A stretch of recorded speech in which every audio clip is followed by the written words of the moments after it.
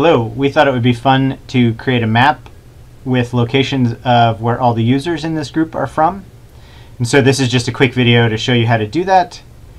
The easiest way to do this is to go up here to Additions and then select Add Marker Simple and select that. And then if you want to put your name in there and your town name or city name, and then you can change the color of your marker if you want. I think you can add a file which would put say your picture or your family's picture or some other picture in there instead of a marker, and then we'll just preview that to see.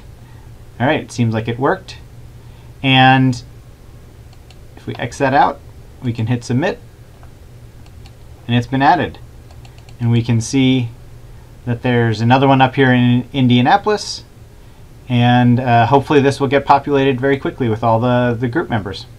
Thanks.